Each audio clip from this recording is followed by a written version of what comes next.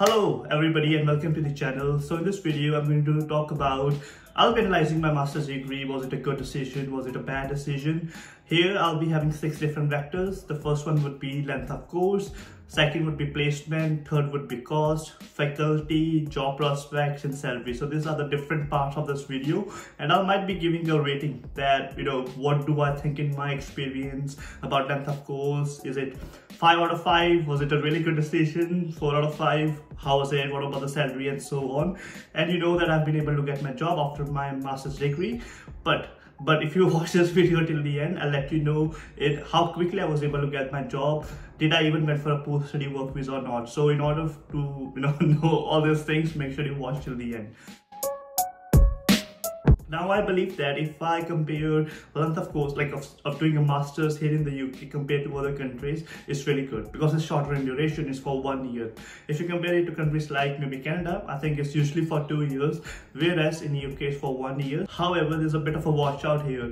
Now it's like a double-edged sword, right? Length of the duration, because you've got only 1 year now, so you have to be really good with your time management, especially with students who are thinking that they can pay their fees during pursuing their masters. Let me just break the ice.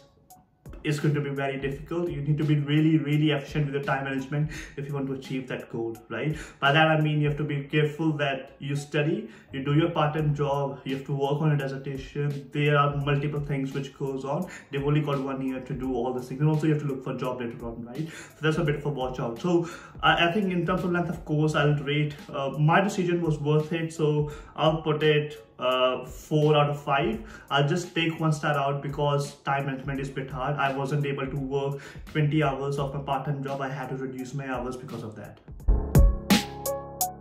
Second thing is about placements. Now here, the point of view is, does university help you to get a placement? The answer is partially yes.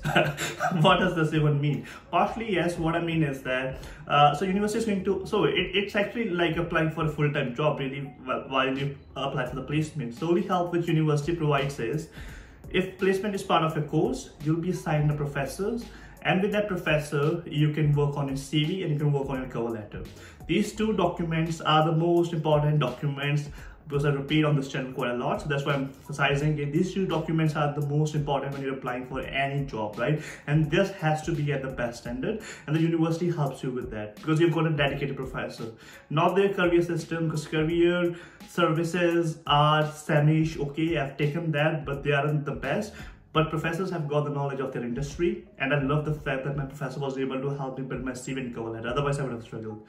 And the second thing is, then you have to apply by yourself, right? So university might help you with showing you what sort of placements are available in the industry, and then you have to take the next step. You have to apply, go to their website, put a CV cover letter. Depends on the employer whether they like it or not. If they like it, you'll move to something called an online test, which is aptitude-based questions and so on. Then you'll move to the interview stage. There are a couple of interviews for some of the companies. Some of them have got computer-assisted interviews, and then the last invite you to their site, and then you give another interview, right? And then you finally get the job. So you have to do all these things by yourself, but the only help university provides is with the CV cover letter and by letting you know where the opportunities are. So I do feel like, at the end of the day, it has to be your own effort. So in my experience, I would rate it as 5 on 5. My decision was worth it because I was able to actually get my placement at the end of my, during my 4th year of my university. Okay. So now the third point is really on the cost. A lot of people would have skipped to this part. So for the masters, right, the average cost is around £20,000, but I know for the universities even charge 25,000 and 30,000 pounds. Okay, so but I think on average it's around 20,000, and for living expenses put another 10,000 on it. So in total, make sure you're prepared to have 30,000 in your bank account. And my recommendation is that don't leave this big amount of money for your part-time job work here, because you never know, because some people might struggle initially to even get used to the education system here in the UK. So it might take you maybe 3 or 4, even 5 months to get your first part-time job because you will be so busy with your studies, right? So my recommendation is be prepared for your 1 year financials. Don't just rely on the part-time jobs, right? Now in terms of rating cost, I don't think so it's like a really good parameter to rate it, because it's very given that it's really high. If you compare, so I was in a Scottish university, Strathclyde University. For a Scottish student, your fees is only £2,000.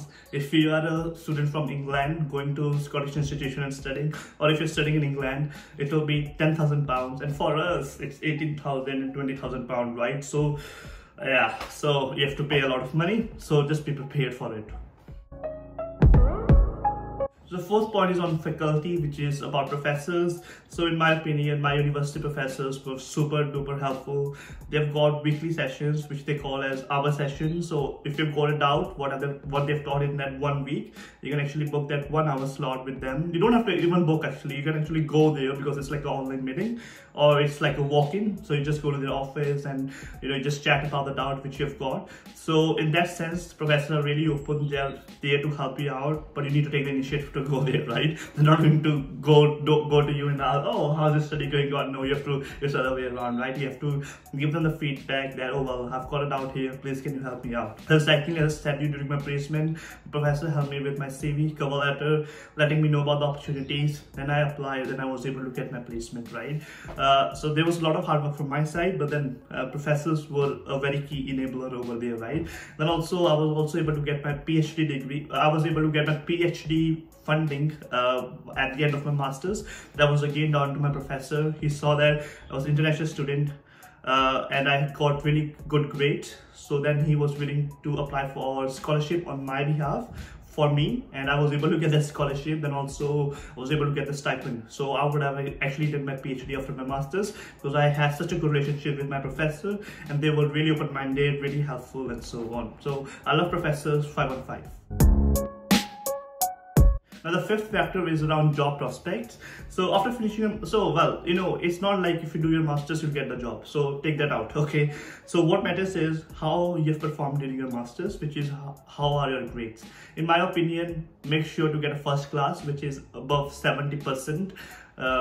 In Indian equivalent, if you convert into percentages, it has to be more than 70% your grade. My grade was 89%, by the way, okay, and I topped my university. So I'm not saying you'll top the university, but at least get your first class. Or the other thing is the projects or the dissertation you've been working on, it has to be top notch, right? And then the third thing is make sure you're doing placements, make sure you're doing internships.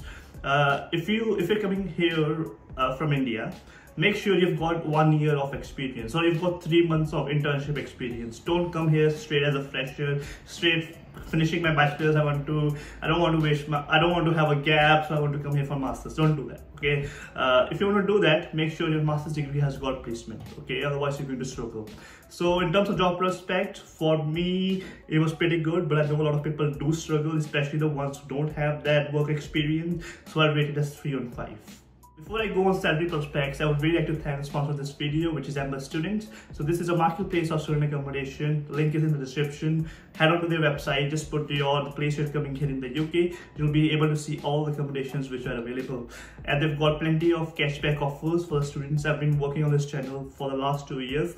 I trust them a lot. A lot of students have booked through my link. So make sure you click on the link in the description and book your accommodation.